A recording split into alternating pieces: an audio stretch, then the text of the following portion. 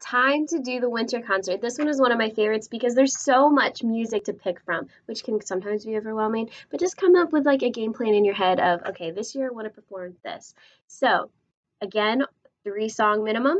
Okay, you can do a fourth song if you have two very easy on there. Sometimes we have a little bit more time to learn this music, so have fun with this. Okay, again, the requirements are a difficulty has to be very easy or easy. Okay. You don't really have to worry about as much of a theme because everybody's going to choose winter songs because there's so many out there.